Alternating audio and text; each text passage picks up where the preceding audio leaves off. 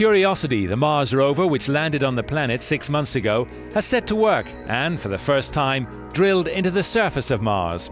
The powdered sample which it collected could hold the clues as to whether there has been life on the planet. The pictures beamed back to NASA show a hole about 1.6 centimetres wide and 6.4 centimetres deep.